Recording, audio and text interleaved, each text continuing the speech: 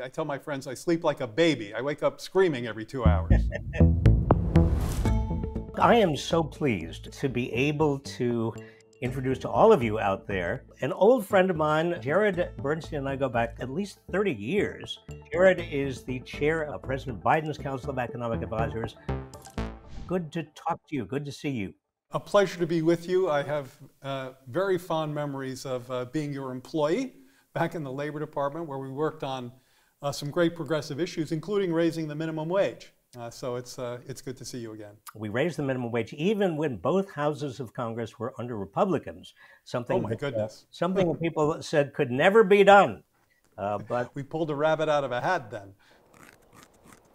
My first question for you is, what else would you like to see in the economy? And we've got a GDP that grew 4.9% last quarter. Inflation is down 60% from what it was a year ago. Unemployment under 4% for 20 months.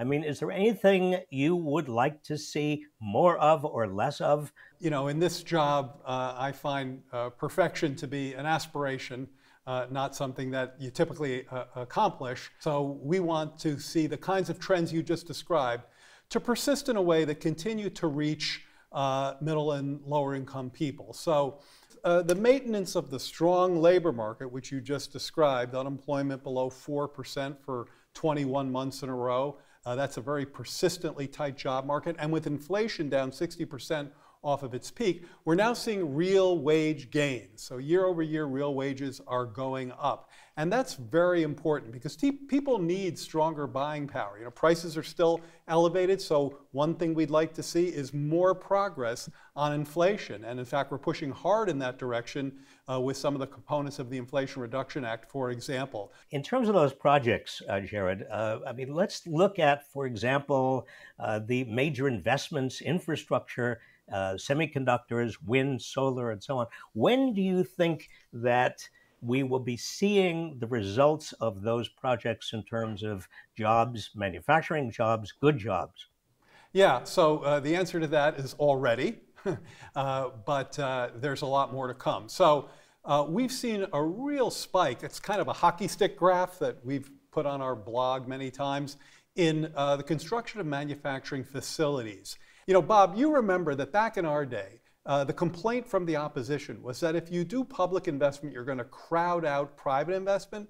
You and I always believed that that was kind of bass-ackwards, that if you do public investment in areas where there's market failures or untapped demand, you would crowd in, you'd pull in private investment. Exactly. And that's exactly what we've seen in areas of particularly clean energy, electric vehicle production, battery production. And we already have construction workers who are building those factories. Now that's the first part. So the answer to your question is a couple years later, those factories come online, they have more permanent jobs. But look, at this point, we have over 40,000 projects going across the country in 4,500 different localities. Some of them are still in the kind of architecture blueprint phase. Some of them are, actually being implemented. So we are making that progress. Now, for that progress to actually result in higher wages, you've got to have a tight labor market. Are you worried that the Fed's kind of efforts to keep inflation under wraps may be going too far? Well, first of all, let's start with what the tight labor market is doing. I mean, again, when you have an unemployment rate that's been this low for this long, I mean, there are a number of states out there with unemployment in the 2 to 3% range. That tends to give workers more bargaining power, more clout, and that means employers have to bid up pay offers to get the workers they need, and that's what we've seen. We also, and here's another thing that's very, I think, close to your heart, something we've worked on over the years, we've obviously seen a lot of union power flexing its muscle. And if you put those two together, you see some real worker empowerment here. That's a pillar of Bidenomics, empowering workers. So we have seen really good wage results, particularly for middle and lower paid workers, and now they're beating inflation. So we have real wage gains. Now, in terms of the Federal Reserve, we're pretty careful to respect their independence, and so I try not to get into granular discussions about their interest rate policy. If you listen to Chair Powell, for example, the chair of the Federal Reserve, he talks a lot about trying to orchestrate what I think they call a soft landing. We call that more of a a transition to steady, stable growth. And that is what we see in the data thus far. So steady as she goes in that regard. Now I know you don't want to talk about the Fed. I'm not going to push you on this, but isn't it plausible to say we've already got to basically a 2% rate of inflation? Why is it so necessary to keep interest rates so high? You know, last seen inflation headline was 3.7%. That's the CPI. And, you know, that includes gas and housing. But look, for the American people, for families, gas and housing matters. You know, grocery inflation has come down a lot. We'd like to see that. You look at, say, processed foods.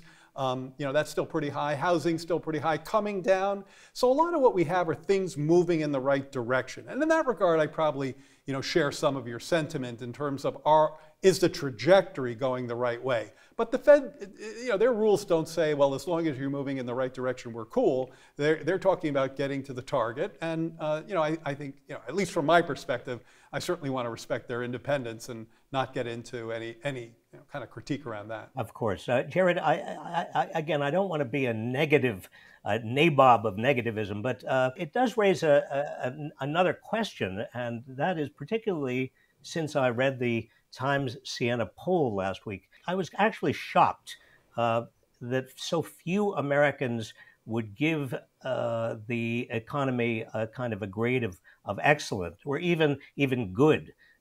There seems to be a widespread sense of pessimism and negativity. Where is that coming from, in your view? I think it's coming from a number of different places. I've thought about this a ton.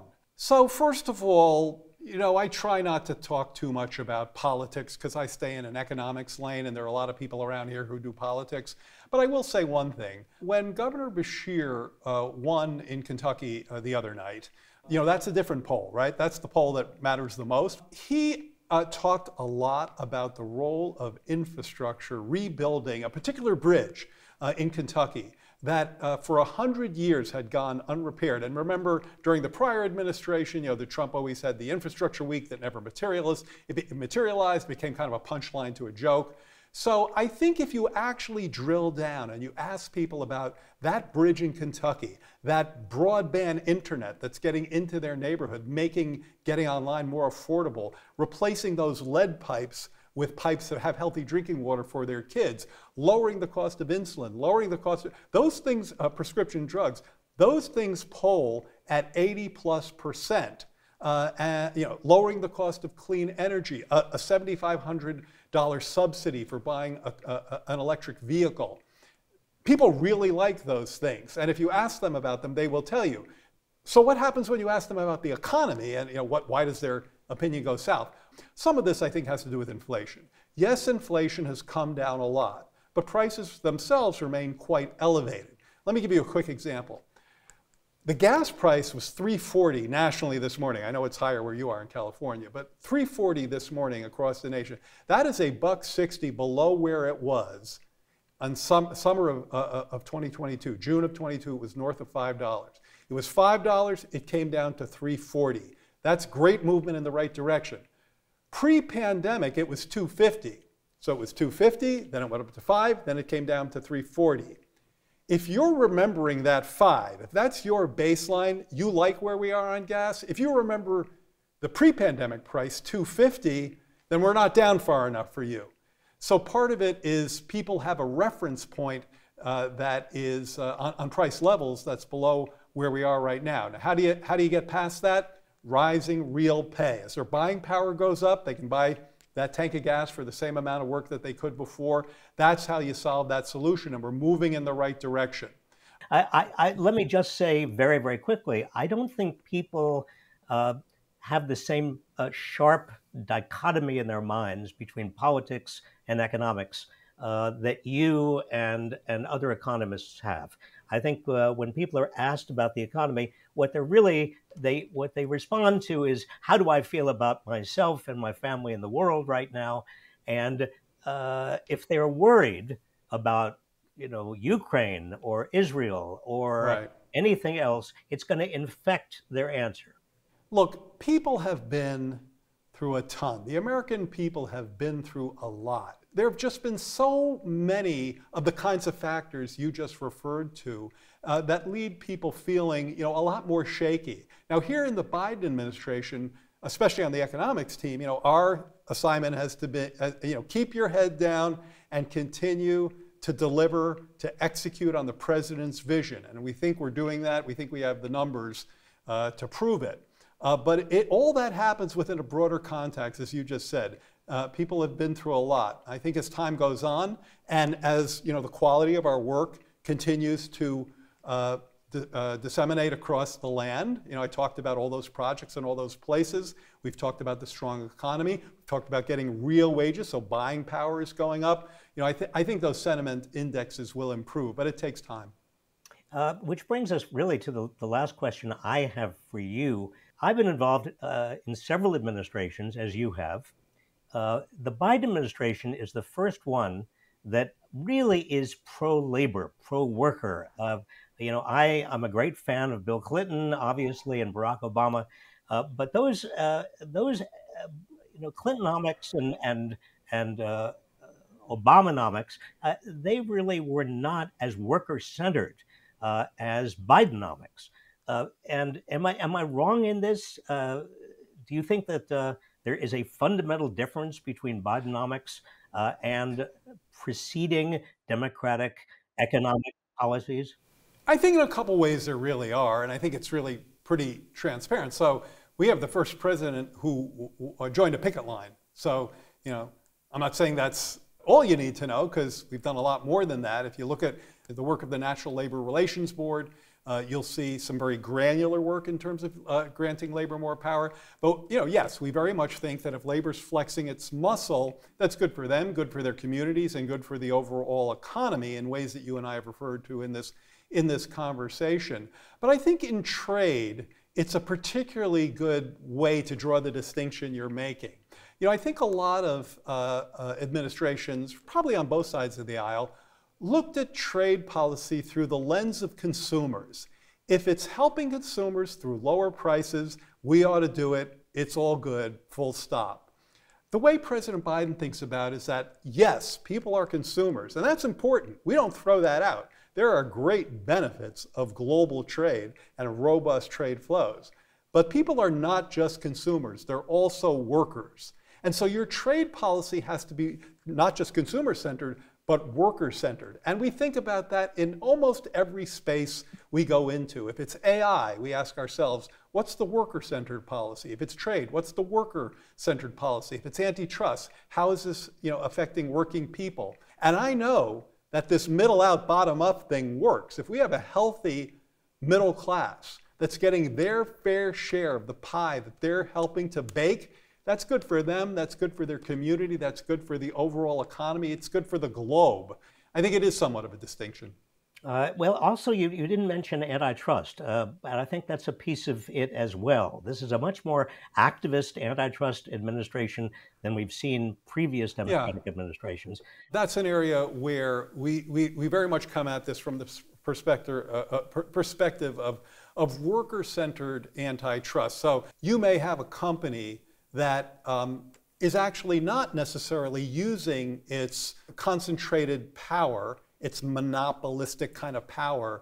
You may not have a company that's using that power to gouge or raise prices. You may be using it to put downward pressure on labor, and that's not okay with us. So we kind of broaden the scope there, again, with a worker-centered policy.